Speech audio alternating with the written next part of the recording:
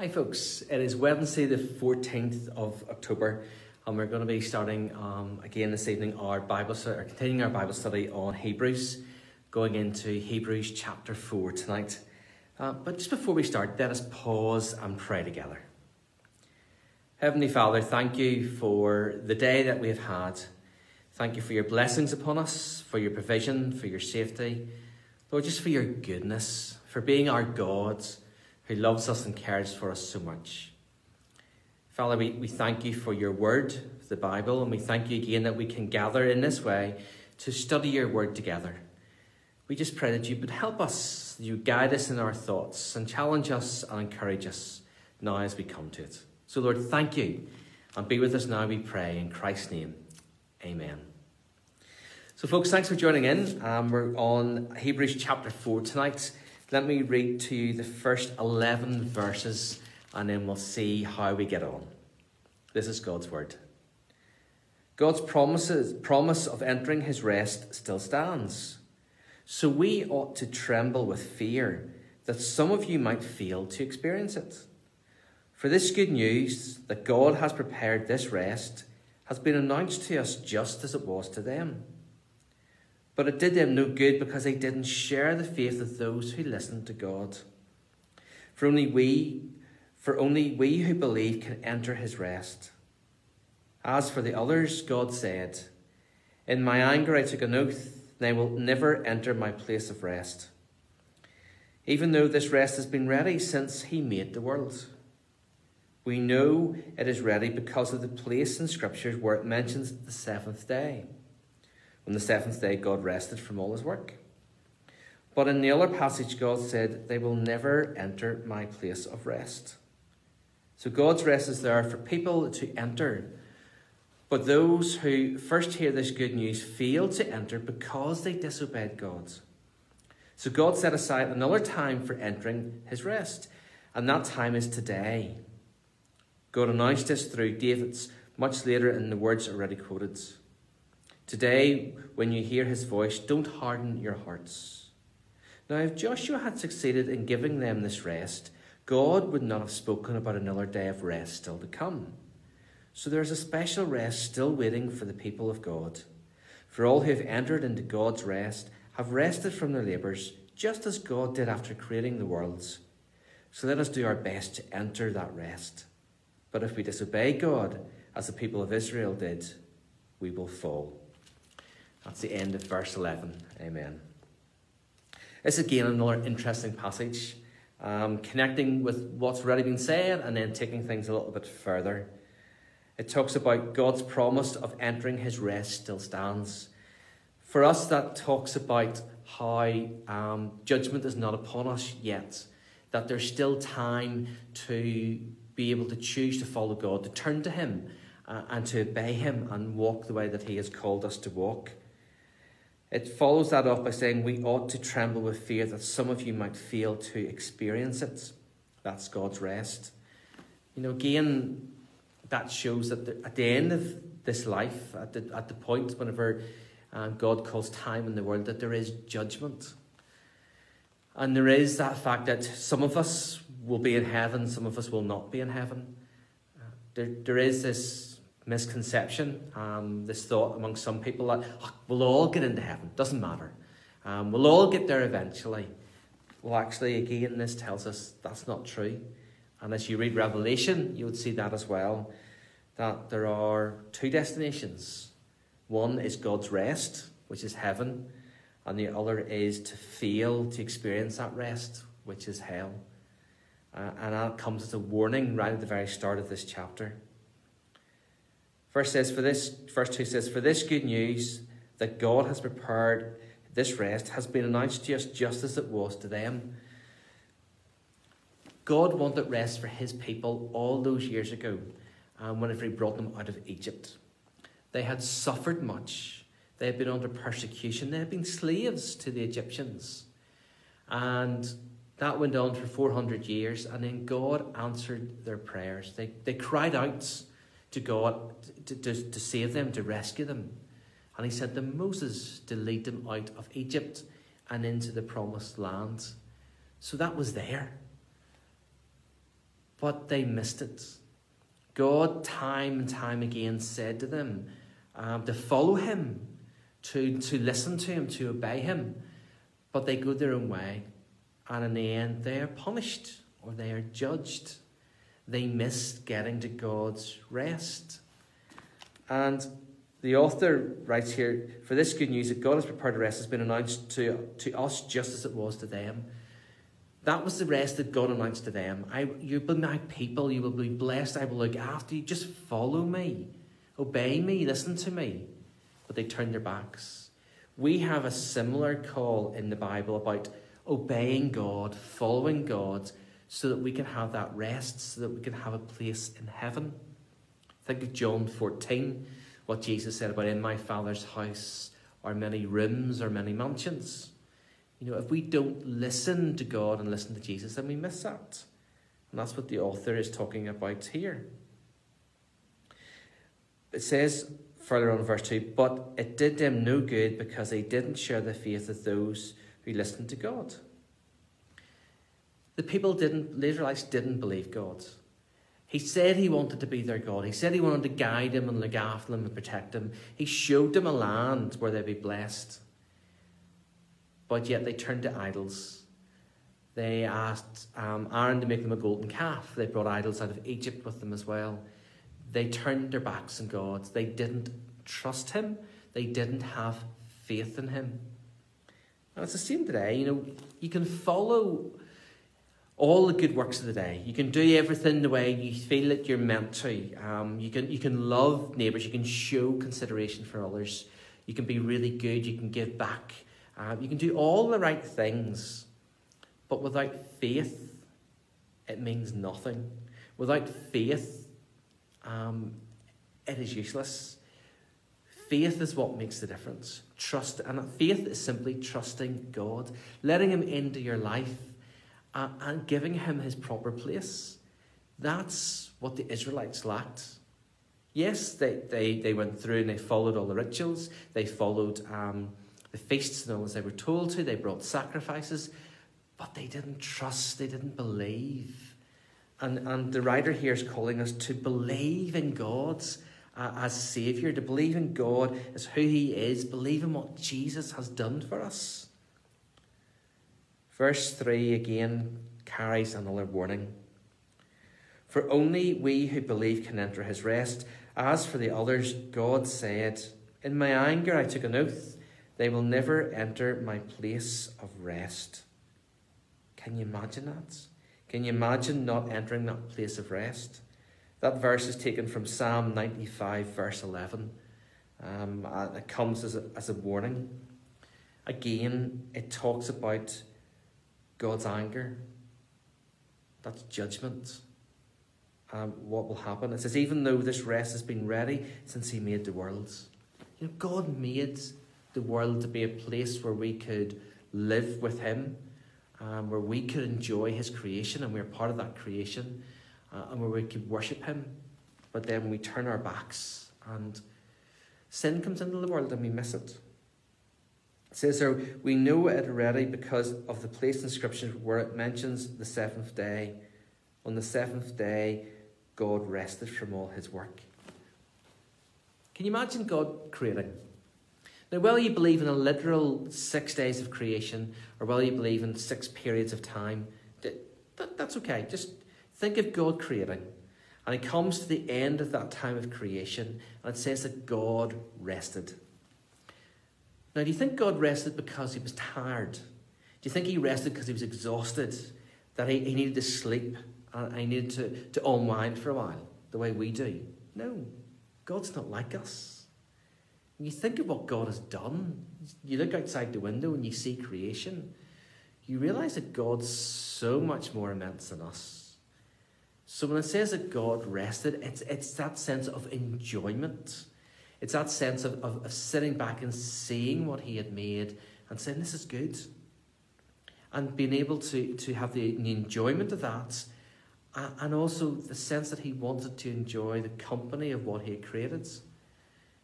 It talks about God coming down to the garden and walking in the cool of the evening to see Adam and Eve. Now, whenever they had sinned, they had hidden from him. And God calling out to them, where are you? God knew where they were. He knew what they'd done. But yet he still calls out to them. Just that sense of God wanting to be with us. You know, that's incredible. And God saying, you know, this was made for you to enjoy. Made for you to be able to benefit from this. To be able to pleasure in this. It says, but in the other passage God said, they will never enter my place of rest. As human beings, we squandered that rest. We wasted it. Because again, God creates us with free will. We have that way we can choose. Do we follow God? Do we not? Do we do what we know is right, what is inbuilt in us to be right? Or do we go our own way? As Adam and Eve showed, they went their own way. They turned their back on God. They disobeyed when he had said, do not eat of the fruit of the knowledge of good and evil, or you will surely die. And Satan takes those words and twists them. And then as a result, you know, Eve takes the fruit, then she gives it to Adam, and they eat it. And then sin enters the world. You know, it's sad. It is really sad what happens. And they miss God's company. They miss God's presence. They miss God's rest. And things after that become difficult and hard. Yeah, I mean, lots of people will debate about, you know, what we were designed to live forever. And when God says you will surely die, it means physically. No, I don't believe these bodies were made to last forever. But God created us with a soul that would dwell with him forever. And that sin created a barrier then, and that's the death it talks about. So we miss that chance of rest. But as this passage says, that by trusting, by believing in God, by letting him in, then we restore that relationship. Yes, we're still not perfect, but we can enjoy that rest. Verse 6 goes on to say, so God's rest is there for people to enter, but those who first heard this good news failed to enter because they disobeyed God. The author, the writer, really wants us to understand about obeying God, following God, about the importance of that. So he goes back again and said, but the people who first had it, they turned their backs. So that's the Israelites, God's chosen people. The people through whom God said he would bless the rest of the world. They turned their back. He said, so God set another time for entering his rest, and that time is today. Again, that's encouraging. Again, that tells us judgment has not yet come. There is still time to turn to God, to trust him, to believe him, to be able to enter his rest and enjoy it. It says, God announced this through David much later in the words already quoted. Today, when you hear his voice, don't harden your hearts. You know, we've heard those words before. They've been repeated from earlier on. Don't harden your hearts. Turn to God. Let him in. Follow him. If only we would do that. If only we would follow God. If only we would trust him. If only we believe. Our hearts are naturally hard at times. We want to reject God. We want to try and explain everything. And today we live in a world that tries to explain everything away. You know, we try to let science explain everything under the sun. One scholar wrote, science tells us how, but God tells us why. And also talks about how God created science. And yes, science is the outworking of how things happen, but God tells us why they happen. God tells us it's because he made us, because he loves us, because he has an order of things. That's why they happen. Science just tells us how that happens. It says, now if Joshua had succeeded in giving them this rest, God would not have spoken about another day of rest still to come. So there is a special rest waiting for the people of God. Now, who do you think about when you think about the people of God? A special rest waiting for the people of God. Like before in the passage where the writer talked about being God's family, being sons and daughters of God, being brothers and sisters with Christ. That's what it means to follow God. It means being part of his family. So if you're listening to this, if you are a follower of Christ, if you're a Christian, if you're a believer, if you're born again, whatever phrase you want to give yourself, You are God's family. You are the people of God. And he wants you to know that. He wants you to understand that and what it means. And he wants us to really strive to follow him. Because we have to still put in the effort. Even though we trust God, even though we have faith and we follow him. That doesn't mean to say we say, right, okay, God, you're in my life. Now I'm going to go off and do my own thing. That's not what it's about. It's we let God in and then we let him transform us and change us. We read his word. We seek for what it means to be a follower of Christ and how we can apply that to our lives every day. And it's about challenging ourselves every day. It's about challenging, how do I do that? Why do I do that? What should I do? What should I not do? And that's what being the people of God is all about. That's what striving towards that rest is all about. Let me read that again, verse 9. So there's a special rest still waiting for the people of God. For all who have entered into God's rest have rested from their labours, just as God did after creating the worlds. So let us do our best to enter that rest. But if we disobey God as the people of Israel did, we will fall. That's another warning again. The people who are followers of Christ, who have died, who have passed away, they're enjoying that rest. They have rested from their labours just as God did after creating the world. They are with God. They know peace. They know healing. They know what it is to be in God's presence. They're enjoying that. And the writer says, let us be the same. Let us have that to look forward to. Don't miss it. But let's just trust him and know that he'll look after us. But know that if you disobey God's, that then, you will fall. You will fail. You'll miss it. Verse 12 goes on in this way. For the word of God is alive and powerful. It is sharper than the sharpest two-edged sword, cutting between soul and spirit, between joint and marrow. It exposes our innermost thoughts and desires. Nothing in all creation is hidden from God. Everything is naked and exposed before his eyes. He is the one to whom we are accountable. The Word of God. So we think of the Word of God as the Bible. And that's very true. The Word of God is alive and powerful. Sharper than the sharpest two-edged sword, cutting between soul and spirit, between joint and marrow. God's Word is the sword of the Spirit. When you think of the armour, as Paul talks about it, as he writes about it in the New Testament. And this is in that armour, it's our one weapon of attack, as opposed to a defensive or a bit of armour, a bit of protection. This is our attacking. But we also have to see how that reflects on us and how it shows us. So God's word is alive and powerful. So this might have been written a number of years ago, but it's still relevant to us today. It's still important to us today.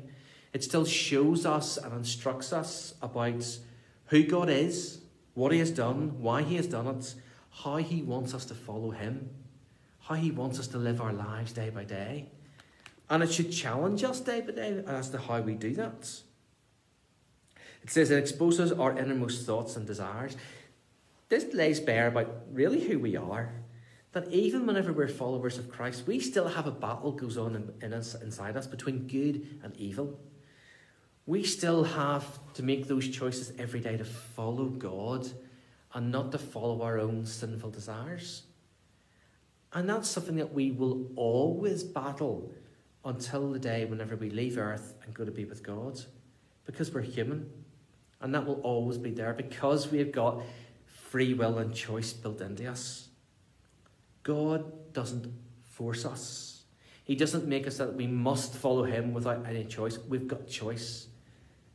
So that's the hard part for us each day. It says nothing in all creation is hidden from God. Wow. He sees everything. Everything is naked and exposed before his eyes. He is the one to whom we are accountable.